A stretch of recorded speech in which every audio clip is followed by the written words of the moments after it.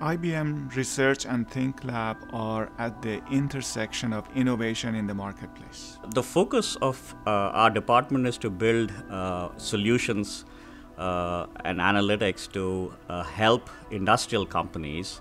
So there's the full range of what we can do with mobile, with analytics, with cognitive, with workers, all the way up to the machines they operate, all the way up to the plants, and how to make them run better. We've been able to develop mathematical methods that are much simpler and faster to develop reliable monitoring protocols. So we've been able to dramatically reduce the amount of time and the amount of engineering activity required to develop models that will reliably tell us when one of these tools is behaving in some sort of aberrant fashion. We developed a vessel monitoring system where the monitoring center received the sensor data from vessel engines. We applied a similar mathematical technique, and basically our mathematical algorithms were proven to be better than experts' methods.